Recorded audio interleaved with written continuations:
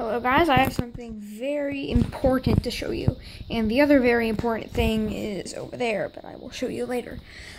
So these are truly itty bitty spiders. So that spider is an adult male. I can tell because the bulges at the end of his pedipalps are dark. And when male spiders' pedipalps turn dark, that means that they are ready to go off and find a mate. And here is the adult female. I know that this is an adult female because usually spiderlings will build a web and then lay out in the middle of it. But adult spiders will build a web and find a place to hide, which is exactly what this one has done. In fact, you even need the flashlight to even see them. Kind of psych sometimes.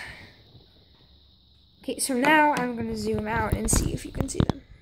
Of course you can see the male, but can you see the female? Probably not, because it's so tiny. So another thing I want to show you is this biosphere that I made today. Well, not biosphere, ecosphere, yeah, ecosphere. So anyway, an ecosphere is just like an internal terrarium, except it's pebbles and mud, algae, snails. Well, not algae. You don't need snails because the snails will already be like everywhere.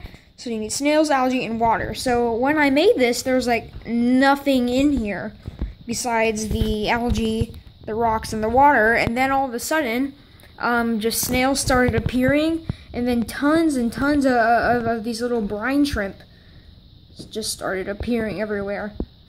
So to help me remember when I made this, I put the date on top of it. As you can see, it's March 20th, 2018.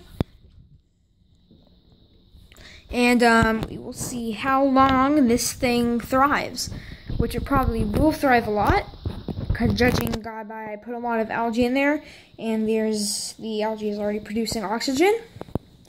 So anyway, how these things work is it has to be a delicate balance of life and death. And like, if there's too much death, of course everything's going to die. And if there's too much life, everything's going to die because things aren't decomposing fast enough. They're not going at a steady rate, and which is what, in a steady rate of like where the things are going.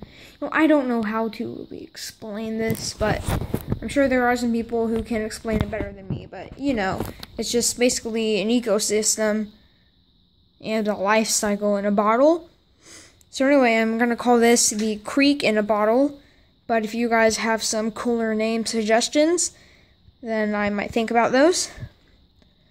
And I'm calling it a creek in a bottle because I got all the supplies from this in my creek. Well, not my creek, but the creek in the park.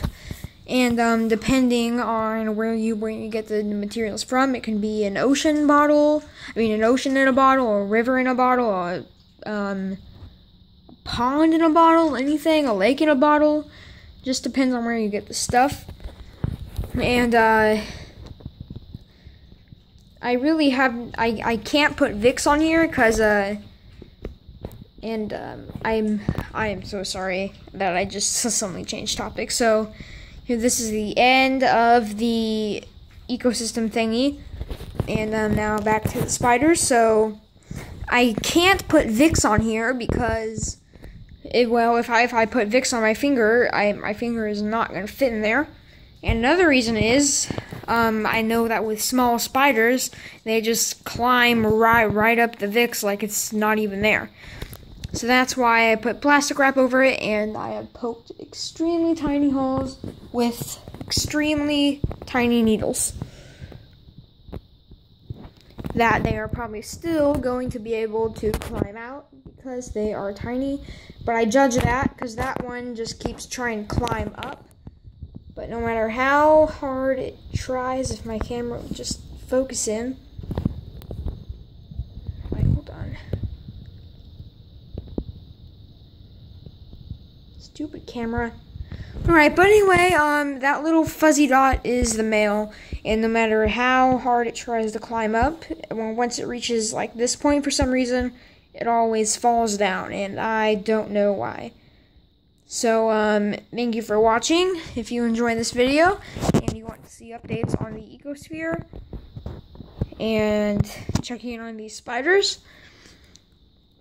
let me know and I will gladly do so. So, thank you for watching. Have a great day. If you like the video and enjoyed it, then leave a like on the video. If you're new to my channel and you watch my videos and you like my videos, then you should probably subscribe if you want to see more. So, bye. Have a great day.